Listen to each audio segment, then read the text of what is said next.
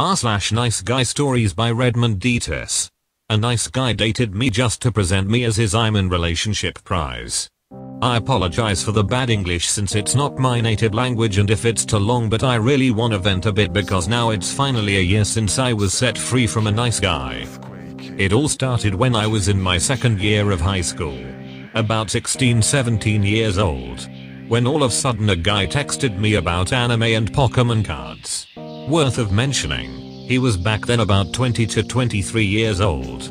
I loved anime back then, so when a guy texted me about it, I was happy to chat with him.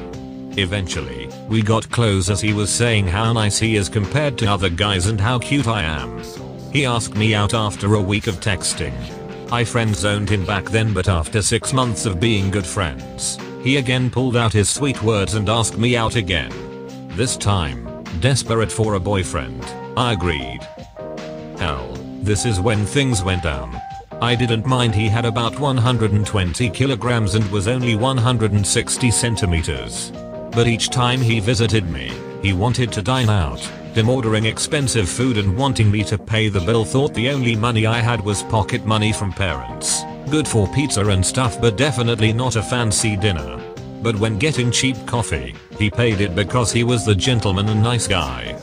Soon enough, he started to push me into stuff I as a 17-year-old girl was not ready for.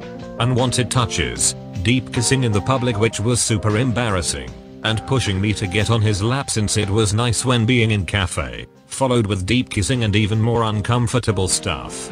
I felt so gross. I told him I don't like it, but he ignored it. It didn't take me too long to notice he wanted to date me only because he was so selfish and unattractive he couldn't get a normal girl. Once COVID lockdown happened, he always told me on phone how his ex was prettier, cuter, thinner.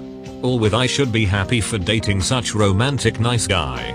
I started to be worried he wanted to push me into his bed right when COVID would be over, but had no guts to tell him to break up.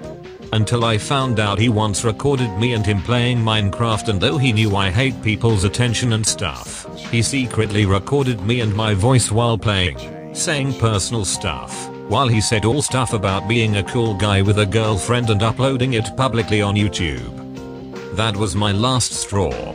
I texted him that if he had no guts to visit me in 4 months. He had multiple occasions since he had a car. I couldn't since trains were limited due to COVID. But had the guts to show me on YouTube as his girlfriend prize that it's over. That surely blew his steam since he spammed me right after with bad messages, calling me names and asking me why I don't love him anymore.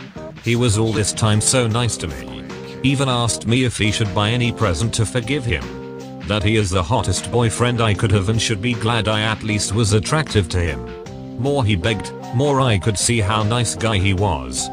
He left me tons of voicemails, but I rather ignored them and enjoyed my family's barbecue. Eventually, needed to pick up the call of his, where he literally cried into the phone about me being the only girl he can love, that he can't live without me, etc.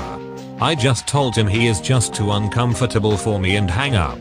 I need to admit, a breakup barbecue my dad made for me was a sweet reward. That's all folks. Thank you for watching. If you like videos like this one, why not like and subscribe for more? Have a nice evening.